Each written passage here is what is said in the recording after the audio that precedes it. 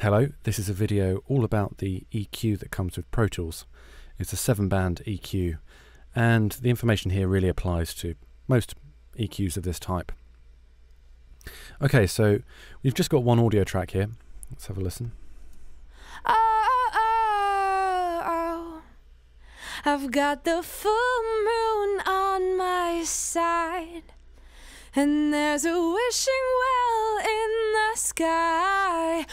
Okay, so that's completely dry at the moment. So this could be a recording you just made, microphone through your interface, and you've got the audio into your system ready to mix. So one of the first things and one of the main things people reach for is an EQ, and that's taking the sound and really shaping it and molding it to how you want the sort of timbre of the sound of the instrument to sound. So what we've got here is fundamentally we've got 5 points at which we can boost and cut and manipulate the frequency across the whole spectrum. We've also got at the top and the bottom 2 more means of adjustment, a high pass and a low pass. So the high pass allows the high frequencies to pass, hence the name. So let me show you that to start off with. If I turn that on like I just did there, and I'm going to adjust this to make this, I'll explain this a little more in detail in a minute. What I'm doing is I'm cutting the frequency at this point. You can see that little dot there. I'm cutting the frequency away. So I'm simply removing it. So let's have a listen to what that sounds like. I've got the full moon on my side. So as I turn it to the left, the frequency returns. So you can see how the frequency starts low down here and goes across to 20k up here, which is the absolute maximum of human hearing. I don't think you can even hear that high. So that's the bottom, and the low pass is the opposite. That cuts everything above the specific frequency. So let me take that out and I'll demonstrate that.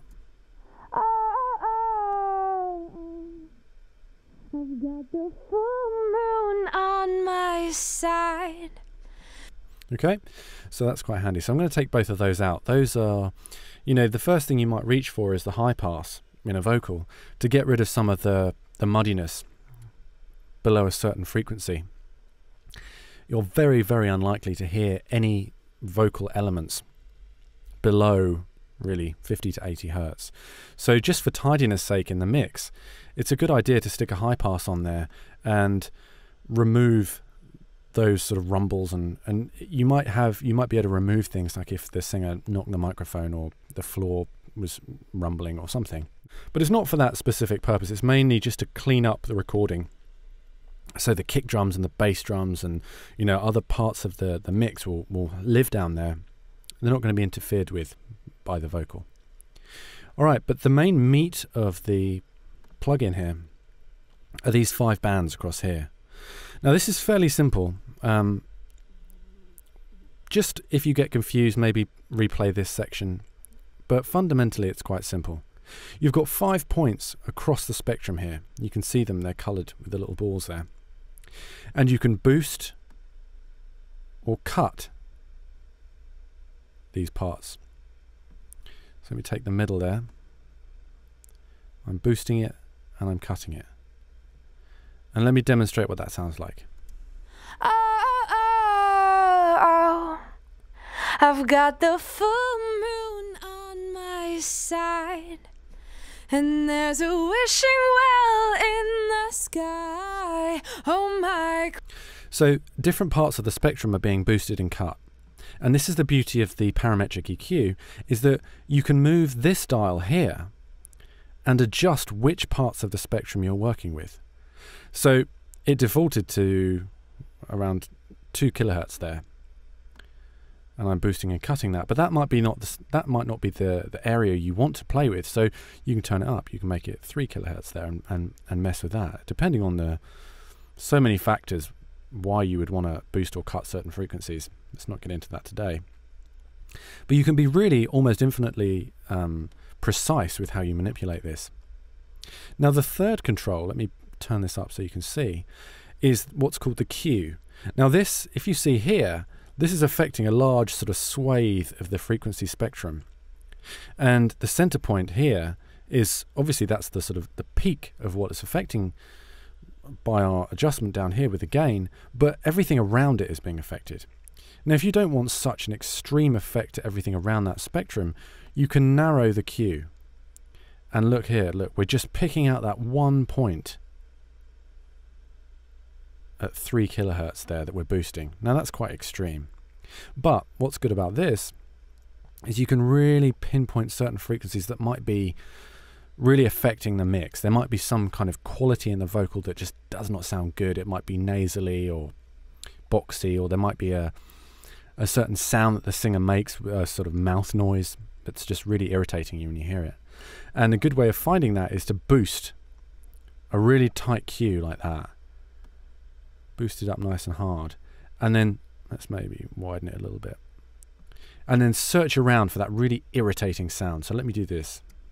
Oh, oh, oh, I've got the full moon on my side, and there's a wishing well in the sky. Oh my, clouds of dust and so there's a slightly nasally quality there that, I mean, it's a pretty good vocal performance. I'm being a bit picky here, but that point there's a little bit of nasally quality. It's like super annoying because I've exaggerated it. So what I'm going to do is I'm going to bring that down and just notch that out a little bit.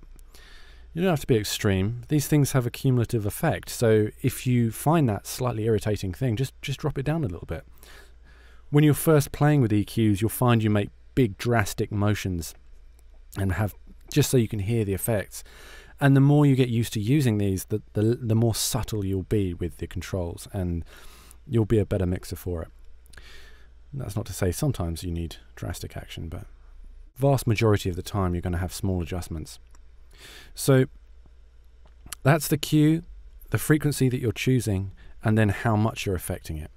The only other 2 or 3 other main areas in this EQ are the input and output, and it's very important to make sure you're not overloading either the input or the output with any plugin, and this is no exception. You might get some phantom distortion, and you can't work out why you're getting distortion in your mix, and you'll go through everything all on the faders is good, and the meters look good. You know you didn't record it too hot, but it might simply be distorting in and out of a plugin. So that's a good place to look if you can't find any reason why your track is distorting. And then the final thing is this button here, which is the phase reversal switch. And this comes down to tracking. I'm not going to get into phase right now, but if you're playing multiple tracks at the same time and you're listening back, say on a drum kit, and this is a kick drum, that's quite a common scenario for this. The kick, the bass is disappearing. When you solo it, it sounds fine, but then in the mix it's just, I don't know, it just doesn't sound great. It just sounds weak and thin and bad. Have a flick backwards and forwards of this phase button. Now this is literally flipping the image. Well, it's not actually the image, it's the actual waveform itself. It's flipping it by different degrees. This, I think, is 180 degrees out of phase, and that could bring back a lot of those the harmonic content that is being lost when it's phasing itself, phase cancelling itself.